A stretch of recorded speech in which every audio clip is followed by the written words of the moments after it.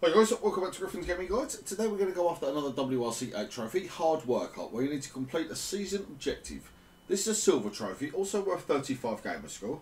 Hard Worker can only be unlocked in career mode, and you need to be driving a WRC championship car in order to be able to receive a season objective.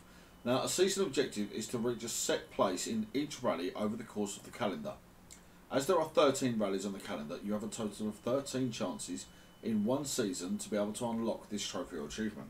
The season objective is a random finishing position for each time you start a new season.